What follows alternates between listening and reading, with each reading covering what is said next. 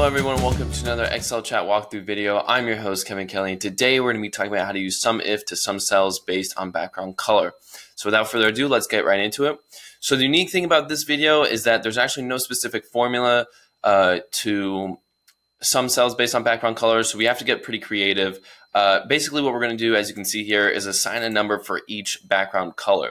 Now the way that we're going to do that is by creating a column called background color, and then putting in a formula to assign those numbers, and then refer to those numbers to use the SUMIF formula. So it's a bit of a process, but we'll walk you through it right now. So I'm going to highlight cells D3 through D8. Then I'm going to go under Formulas tab, and I'm going to hit Name Manager.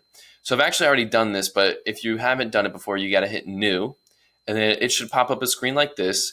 And then what you want is to put color as the name, and then you want to put this formula in the bottom. Now, the formula syntax is on the Excel chat article, and has a little bit more details as to how it works exactly, but basically what it does is it looks at cell C3 right here, and then based on the color background of this cell, it's going to assign it a number. So I'm going to hit OK here. Now I'm going to go over here to this first cell. I'm going to hit equals color, enter.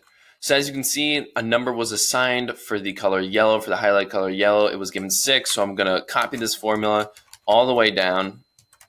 And as we can see, 6 was assigned to yellow, 10 was assigned to green, and that is our numbers for each color. So I'm going to put 6 for the background color yellow, and then 10 for the background color green.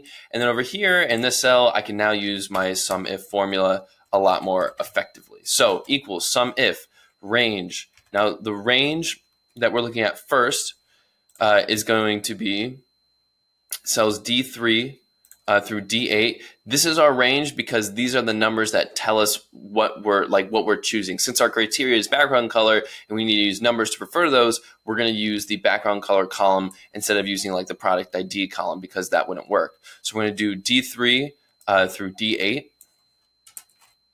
We'll go ahead and anchor that, and then we'll reference the cell here as our criteria, which is the number 6, and then it wants our sum range. We want to sum the orders, and we'll go ahead and anchor that, close parentheses, enter. So as you can see, 3,700 is our answer, and then we can just copy this formula down, and 7,500 is our answer for the green. So this has been a video about how to assign highlighted cells or colored cells a certain number based on their background color, and then using that to use the SUMIF formula. Still have questions? Click to get help from a live Excel expert at Excel Chat.